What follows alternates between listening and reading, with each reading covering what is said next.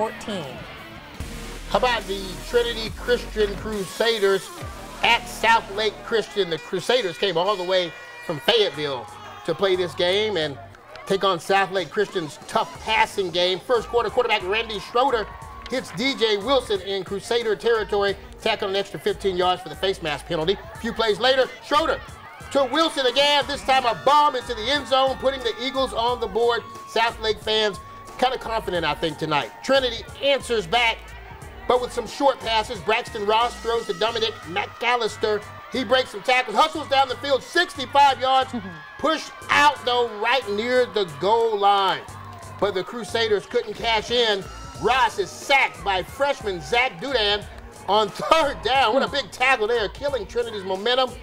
And the cheerleaders would celebrate tonight. The Eagles' pass assault continued. Schroeder, another touchdown, hook up, and SouthLake Christian would go on to win this ball game tonight, 22-8. Congratulations to them.